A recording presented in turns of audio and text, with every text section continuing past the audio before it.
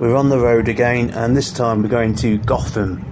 They've got a really good car boot there, Sunday afternoons, and it's not what you think it is. Gotham, it's not a crime-ridden city full of evil and mystery, but merely a little village in Nottinghamshire.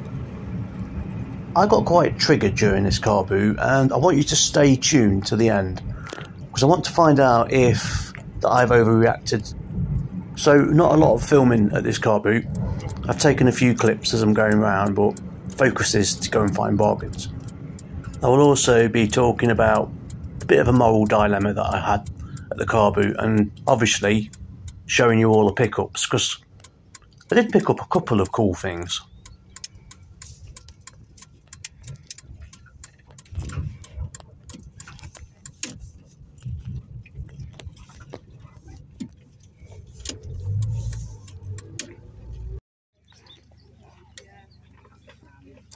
Some of these Hero Clicks figures do quite well, but to be honest, it's quite a risky thing because a lot of them fetch pennies. So he wanted £20 for them all, so I just decided to leave it. This store managed to pick up a pretty decent camcorder, a Bratz doll, and also a pair of North Face boots.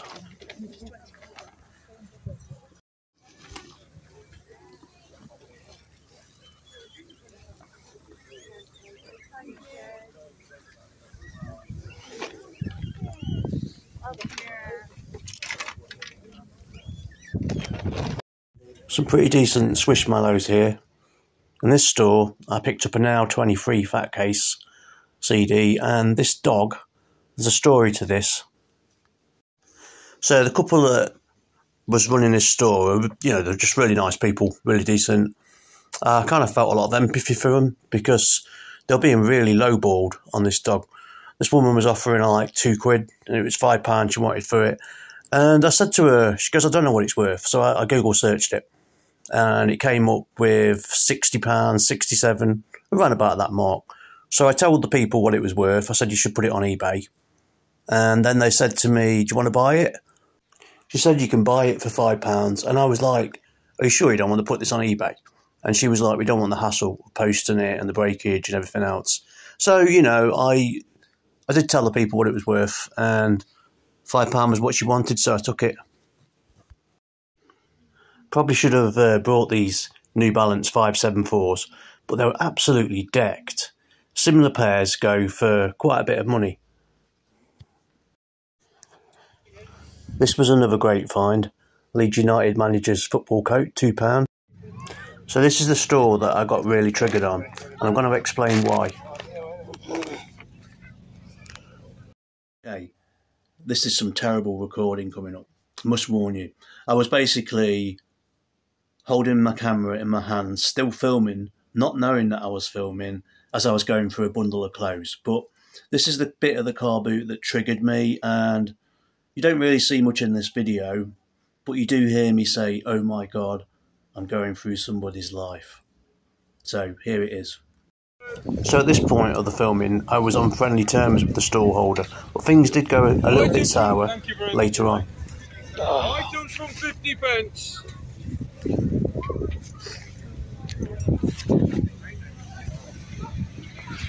Shirts, jackets, jeans and jumpers. That's modern one, isn't it? Modern version of Parker. Much stuff as well. Come with, doesn't it? Oh, it's shredded. I thought I got an old Parker then. Shredded, that one. You don't see them Parker coats now, do you? Yeah, it's a modern one, but it's nice. I was going to get it, but it was shredded. It's like literally shredded all the way down.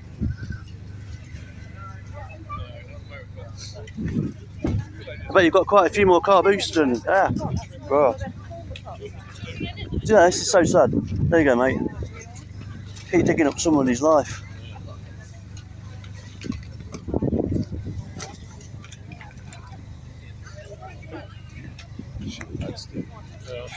Shirts, jackets, jeans and jumpers from 50p. Okay, so the guy at this store, he kind of like duped us a little bit. He was shouting that things were starting at 50p, and I asked him what is 50p, and he said to me the clothes on the mat, except for the trainers, which was fine. So I decided to have a dive through the mat, and the clothes, there's some decent bits, there were some bits that weren't that good. But what sort of resonated with me was I was feeling like a bad energy, like a bad vibe from this clothing, and it's one of those things that I have, it's really hard to explain. Ever since I was a kid, I pick up energy on objects, so that's why I sometimes tend to avoid like house clearance stores. You know, it's weird to explain, but if I get something that's got bad energy, I generally don't pick it up, or if I do get it, I'll put it in my car, not have it in the house. So it's one of those things that's really hard to explain. Anyway, two things that triggered me. One, that he overcharged us, and first of all, which I'm going to come to now, secondly, is the fact that you heard me comment that, oh my God, this is somebody's whole life. What happened was, when I was going through the clothes, I was picking up photos, lots of photos, and they were telling a story. And I was really triggered, like, in my heart. You know, it really pulled on me, because you were seeing baby pictures, toddler pictures, family photographs. And then you started seeing the personal documents. So I said to him, I said, you know, this is bang out of order, all this personal stuff, which he'd obviously cleared out of somebody's house, shouldn't be lying on a car boot mat. That kind of like pissed him off, I can tell. And it was like, you know, joking about it. He said it was a French-speaking African family that lost their home. And when they lost their home, I lost everything in it. So he was selling that off. You know, I was coming across school homework folders, documents. So from Loughborough, that's all I know. And for me, it just didn't feel right. I don't know what your thoughts on that, but somebody's whole personal life just being thrown on a mat. When I was giving him the photos, he was just chucking them in a box, which I presume was a box of rubbish. Now, this is where I failed. What I should have done, and if I could go back in time, I would do it, was I should have took those photos and I should have put them on Loughborough Spotted and tried to locate the family. And I know a lot of you will say to me, you know, your chances of doing that are very slim. But for me, it's a matter of valour and honour, because if I could have actually succeeded in getting them photos back to the family, that could have made a huge difference to somebody's life. Not like huge, but it could have been a good thing, a positive thing. And I didn't do it. So next time I will. Next time I will. And a lot of people will say that, you know, you probably would fail to find the people, and I probably would fail, but if I'd succeeded, you know, that would have been a really powerful statement, much more powerful than finding a £100 item. So, yeah, that was the first thing. I don't know whether people agree with me, but I don't think somebody's personal items like that should be thrown all over a car boot mat. And it's not the first time I've seen this. It's happened before. So the second thing was, obviously, it was like indicating that all the clothes are 50p, so I bundled them all up. Now my knee's gone, so I was struggling on my back. My back went on me last week. So I was kind of struggling going through the clothes, struggling to get back up afterwards. So Stacey, my partner, bless her, she was creating a little bit of, say that right, she was creating a little bundle together of all the stuff I picked up. And then Stacey was paying for them, so I had to borrow some money off her because I ran out at that point. And he charged the £25, and I thought, if these are 50p items, that is odd. I knew the shoes were £3, that equates to £9, but we didn't buy a lot. And yeah, he charged £25. He was charging £2 an item in terms of clothing. I think the karate kits were like £4 or something like that. Anyway, we realised there was a couple of items in there that we didn't want, that basically ended up in the bundle by mistake. And I said to him, look, you know, these weren't things that I wanted. Can I change them for something else at least? And he goes, no, all sales are final. There was loads of clothes on the mat, and he wouldn't let me change the things that we picked up in error for something else. That is bad. For me, that is really bad way to treat people, particularly if you're if you're a regular there and you wanted to sort of build a rapport with like people that are buying. So you might think I'm wrong, but I stand by what I say. I think, you know, the fact that he was putting all those photos and documents out there, bang out of order. And the fact that he basically misled us into thinking these tops are all like 50p each, and then charging us £2, bang out of order. And also the fact that when I realised there was 2 tops in there that shouldn't have been in that bundle that I was charged £2 each for, he wouldn't change them. So, you know, bad experience, just put it behind you and move on, don't you? So, you know, you can put your thoughts below. I'd like to see what people think. And now I'm just going to talk about the pickups, and I'm going to see if we can salvage anything out of the stuff that we got. Let's talk through the Gotham Car Boot finds. And unfortunately, I've not got a lot of room for filming stuff at the moment, and the lighting's pretty poor upstairs, so things will improve as we go on. First of all, I picked up these North Face boots. As you can see, in really decent condition. Paid £2 for them. At the moment, they're only fetching about 10 to 15, but I think because they're thermal, come the winter time, they're going to be fetching a lot more. So that was from the first store that I went to. Put them there. And then also from that store, I was given this doll for free. It's a Bratz doll. You know about Bratz, they generally do quite well on eBay. This one is really beat up though, in really poor condition, haircut. So there's going to be no value in that much at all. So it would just make a nice item to bundle up with some more Bratz. So yeah, that was free. Put that there. Same store, I picked up this cam recorder. Paid £5 for it. It's a handy cam. But these generally go for about, I don't know, anything from £70 to £80, but it's got no battery, as you can see, no charger, so I'll be selling that as spares and repairs. So it should go for about 30, 35. That's that. Okay, next. Right, so we've got now 23 on the fat box. So these used to sell really well on eBay. They used to be about 15 to 20 quid. Now 23 would have been about 15 quid about 5 years ago. For some reason, they've just dropped off. They're only worth about £5 to £6 now. So it's still a really nice sort of retro thing to have in your collection. Whether I'll keep that or not, I might just donate it or something. Okay. So next we have, oh yes, mustn't forget the ornament. So we've got this ornament here. It's a really nice ornament. As you can see, there's loads of detail. It's a golden retriever, resin, very heavy though. And it's signed by a French artist, I don't know if you can see, 1987, by Spouse. And, you know, some of his stuff does quite well. I've been looking into it. I paid £5 for that. I did actually tell the person I was buying it off what it was worth, and they still agreed to let it go for £5. So 60 quid all day long on that.